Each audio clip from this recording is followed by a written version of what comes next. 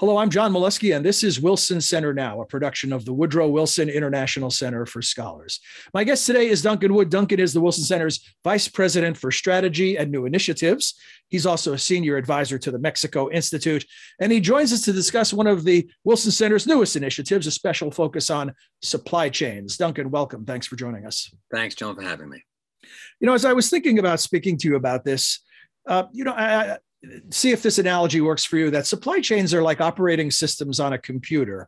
When they run behind the scenes and everything works well, we're not aware of them. But if they break down suddenly, we're thinking about it. John, I think that's certainly true as far as the layperson goes and as far as most policymakers go. Of course, if you're in the private sector and your job is to manage the supply chain, to make sure that the factory, the hospital, the bank where you work, whatever organization it is, to make sure that that organization has what it needs to operate effectively, then supply chains are a number one concern for you. And for a long time, folks who are actually in the private sector, what we would say operating at the coalface in the real world, have understood how vulnerable and how important these supply chains are. And one of the things that we're discovering as we delve deeper into the problems of America's supply chains is how complex those supply chains are, and how many different factors and variables have to be taken into consideration when we think about resolving those vulnerabilities. And I think pre-pandemic, the term wasn't even in play in a general way, but certainly we've all encountered supply chain disruptions during the last year and a half. Yeah, absolutely. I mean, it really came to the fore during the early months of the COVID-19 pandemic, when many things were in short supply. Most obviously, face masks, PPE, personal protective equipment, even pharmaceuticals, ventilators, etc. But of course, we began to see, as the pandemic rolled on, we began to see that a lot of consumer goods began to be in short supply. Things that we had become used to just finding in the stores were not there. And part of it was because of panic buying, but part of it was because of the disruptions to these complex supply chains that, as you say, most of us were unaware even existed before the pandemic. And you mentioned complexity. Another C word that comes to mind is cooperation, because there's a lot of behind the scenes cooperation that must occur for supply chains to work like well-oiled machines. Yeah, absolutely. I mean, most obviously, we have to have agreements between governments to allow goods in and out of their countries. We have to have agreements between companies, contracts to purchase and to sell. But these need to be contracts that are reliable, stable, long-term. And if you don't have those, if you have a short-term contract and all of a sudden it's up for renewal and that particular product is not available because somebody else has outbid you, all of a sudden the line of dominoes that exists in a supply chain begins to fall, and you can't do the things further down the supply chain that you need to because you simply don't have the materials, whether they're raw materials or partially finished goods, parts, etc., that you need to produce the finished product. Is it possible, Duncan, to generalize about the circumstances around the globe in terms of the things you were just talking about? Are things mostly working as they should, or are there gaps? There are still gaps, and those gaps are being seen in different areas at different times. There's been a lot written recently about semiconductors.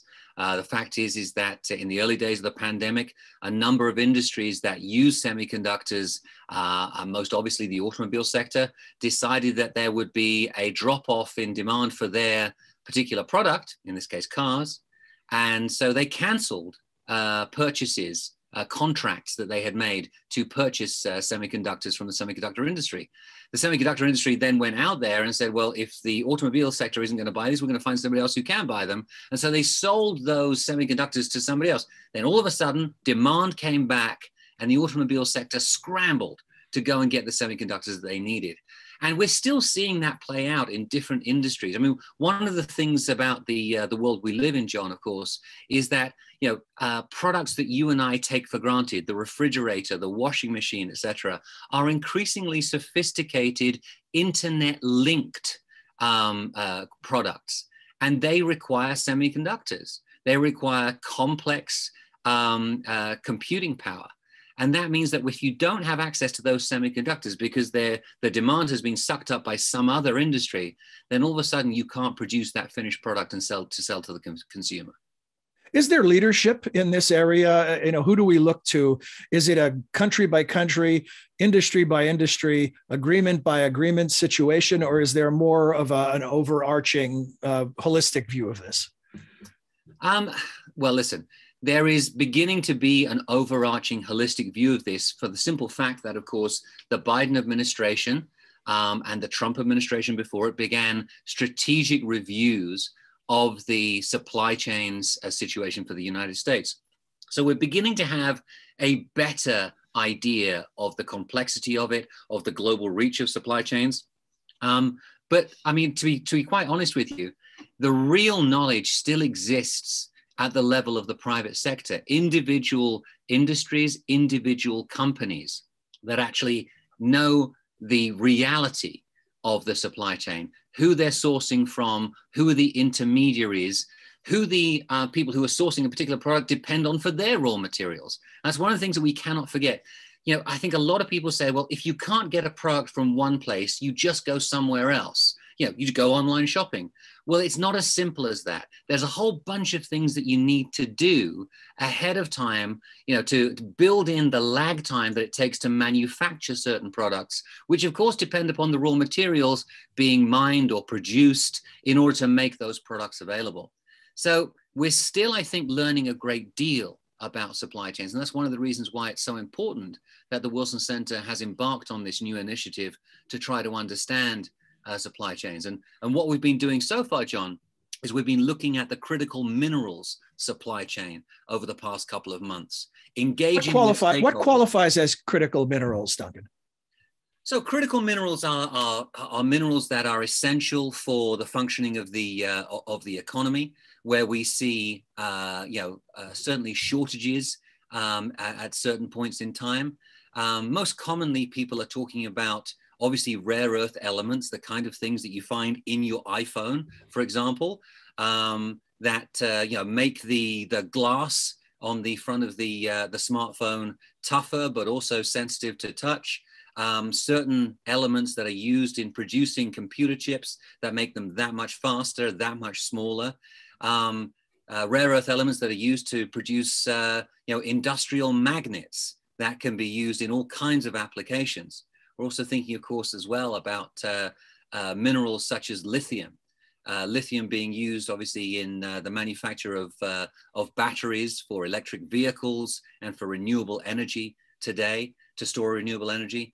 These are the kind of minerals that the United States, at this point in time, finds itself rather in a vulnerable position on, because not enough work has been done in the past from the national perspective to secure access to those particular minerals. And where are they? Who are we relying on to mine and to produce these minerals? Well, the simple fact is that these are global industries.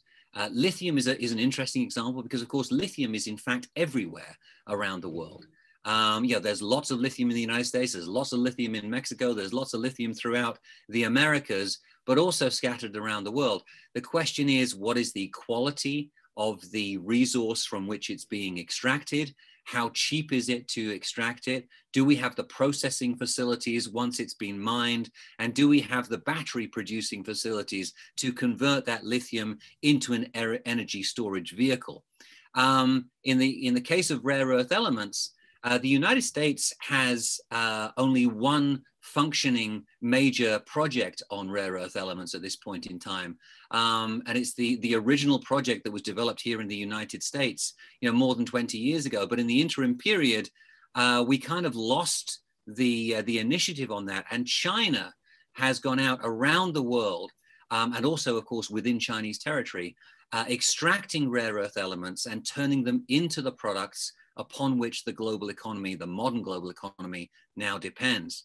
And this is one of the major features of what we're seeing, both from the perspective of the Biden administration's review of critical mineral supply chains, but also in the work that we're doing at the Wilson, the geopolitical component of this. If the United States is going to remain competitive, if the United States is going to be able to provide a challenge to China's dominance of the critical minerals industry at this point in time, it needs to actually come up with a strategy to go out there and secure access. And securing access to these elements and these minerals can be done partially here in the United States, but it's also going to require the collaboration of friendly nations. And some people talk about ally shoring as opposed to reshoring or nearshoring. Certainly, I think what we're looking at right now is countries like Canada, Mexico, Australia are very, very important in planning out the future of US access to critical minerals.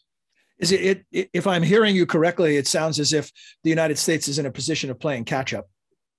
It certainly is, but there is an opportunity at this point in time, I think, to set a precedent for the long-term future of the United States. There's an opportunity, of course, here, as there is in every crisis, to rethink what we've been doing.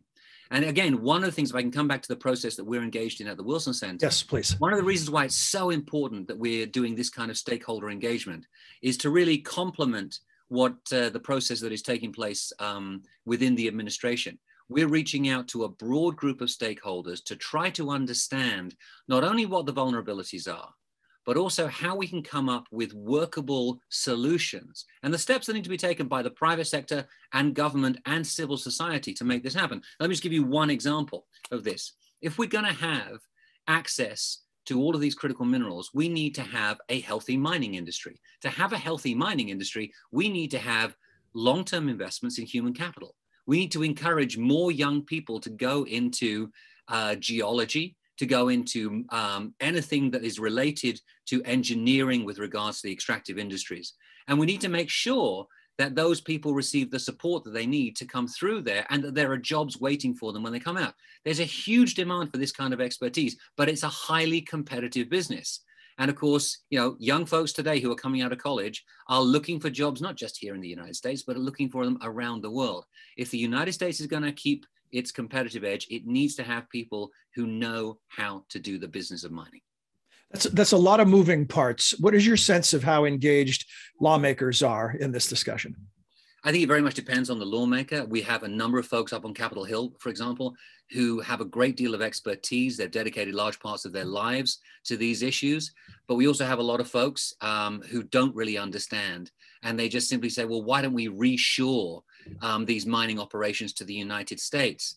You know, it's one of the comments that we've come across most frequently in conversations with folks who, with decision makers, say, we're going to engage in a reshoring.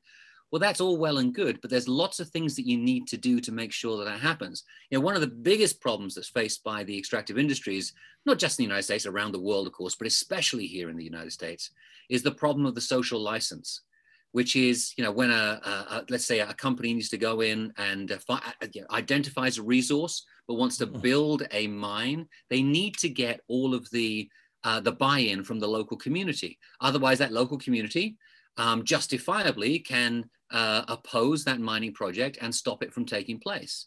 This slows down the permitting process. So what we're looking at is that in the United States, we're looking at lead times for mining projects that can extend anywhere up to 18 or 20 years before you get the first ore out of the ground.